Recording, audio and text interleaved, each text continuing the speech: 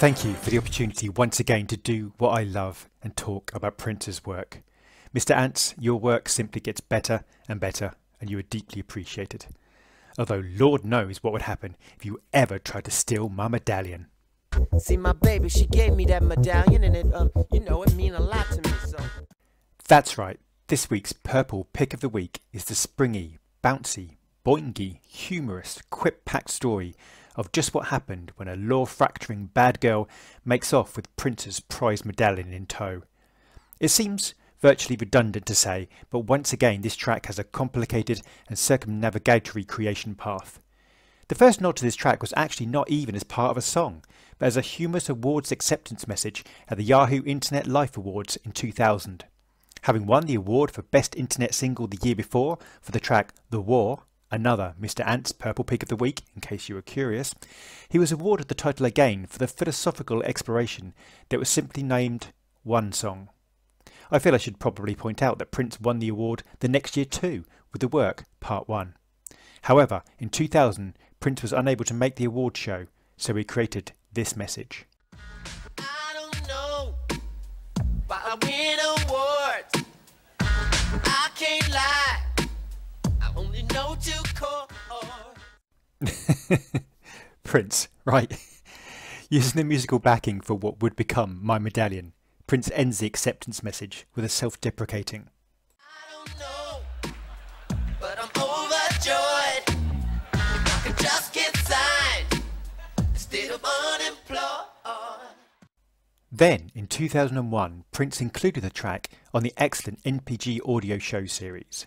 It was originally destined to become part of the aborted High album, but then ended up becoming one of only 2 tracks not to make it onto either Slaughterhouse or The Chocolate Invasion, even though it appeared on some early artwork for the latter of those. It was only in 2015 that it finally found a new home on Tidal, in its original position on the Chocolate Invasion album. Nothing is straightforward in the Prince universe.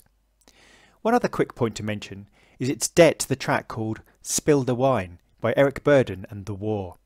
I listened to their track from 1970 and the chorus is certainly pretty close, whether an inadvertent inspiration or homage it's not clear. Most of the track is very different indeed. The track itself is Prince storytelling at its craziest.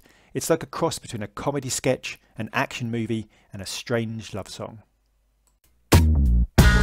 Cuss all the time. Still, man, she rob her own moms. Prince sets the scene on his quest for a girl that is bad, and makes clear that he means bad as in law-breaking and outrageous. The track is sprung with staccato drum stabs and some really nice full squelchy accompaniment. Prince oscillates between the spoken word and a taut falsetto.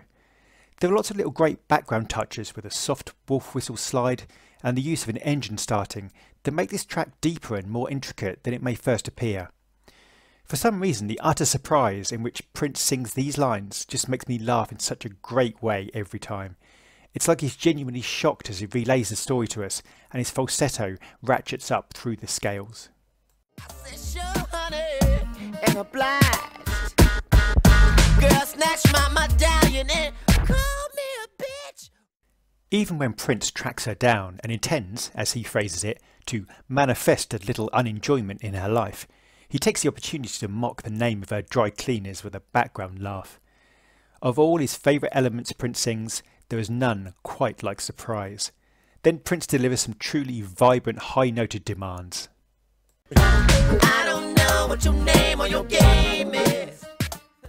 The final culmination of this chase, which now involves a cab driver seeing his chance to grab the medallion, ends with a powering Prince breakdown chant. Yardbird bounced down the stairs of that house, crushing a bad girl like the Union Army crushed the Deep South.